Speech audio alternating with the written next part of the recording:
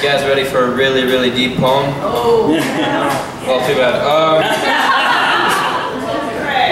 So, over the summer I've been taking a class called Math 107. This poem is called Math 107.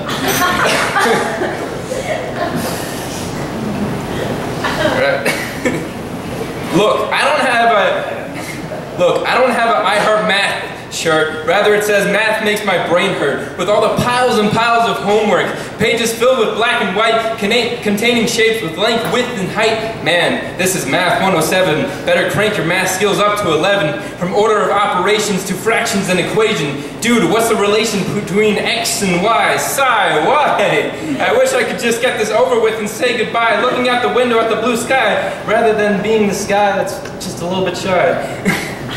You must be kidding, because this sounds like it's becoming a religion. You sit there and listen, multiplication and division. The teachers, the preachers, public speaker, giving these kids the math fever. My colleagues, I hear them chanting the Pythagorean theorem. A squared plus b squared equals c squared. Why should I care? Isosceles, right, equilateral triangles. Man, why even try to find these angles? These numbers they mangle, they come from demons, not angels. These math equations racking my brain, smacking me insane. X, Y, Z, theta, and beta, variables that are able to express the unknown. Plug in the numbers, then they become known. Mind blown. Just remember, work has to be shown.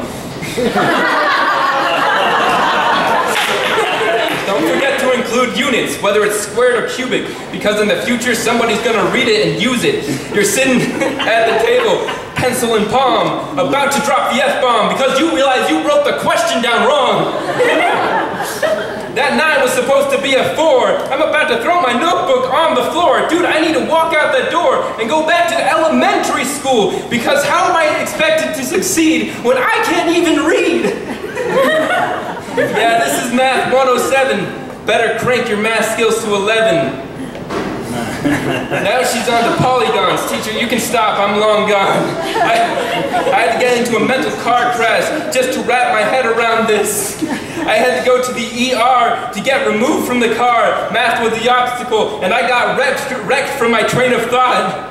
Now the teacher's handing out the page that says, screw you. Ah, it's a review. Being cycled, do you see what I have to go through? Test is next class. Better hope you pass. Trying to decipher these notes you've written. Cubes, cylinders, and rectangular prisms. Wait, those notes are missing. I should have stayed awake and listened. Staying awake the night before, now sitting in class, trying not to snore, because it's hard, because math is a bit of a bore. Going home to study, unlucky because I don't have a study buddy. Man, tomorrow's gonna get ugly and bloody, because the math equation I will do is anything but lovely. Day of the test. I should have gotten some better rest. Cold chill in the air as you sit down in your chair, looking at the figure, hand on the trigger. And by that I mean, ready to do some trig? Sure. You got a triangle with measurement fragments that's when you whip out sine, cosine, and tangent. So tangent is equal to opposite over adjacent. Remember with the same statement, Chief Sokotoa.